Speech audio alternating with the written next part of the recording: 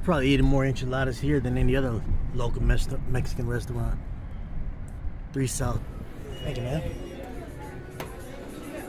How you doing? After the House Speaker Mike Johnson relied on Republicans and Democrats to pass a spending bill to keep the government open, the far right side of the search for that missing college student in Nashville, last seen on police video. This breaking headline also coming in involving Major League Baseball's highest pay, what Major League Baseball is now saying tonight. From ABC News, World League just in.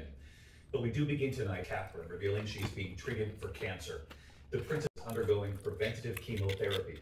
She says she underwent abdominal surgery in January. Tests later showing there was cancer. Showing her with Prince William at this farm in Windsor. Tonight, Catherine calling the diagnosis. Message from an incredibly tired family. I underwent major, and at the surgery was successful in a way.